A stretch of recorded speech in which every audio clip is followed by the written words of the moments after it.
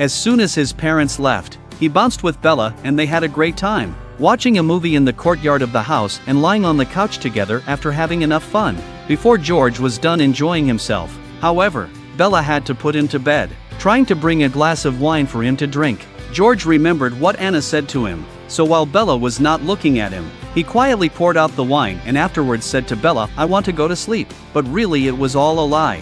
He wanted to see what Bella would actually do in the house. Just then, George heard a noise coming from downstairs and he peeked out of his room.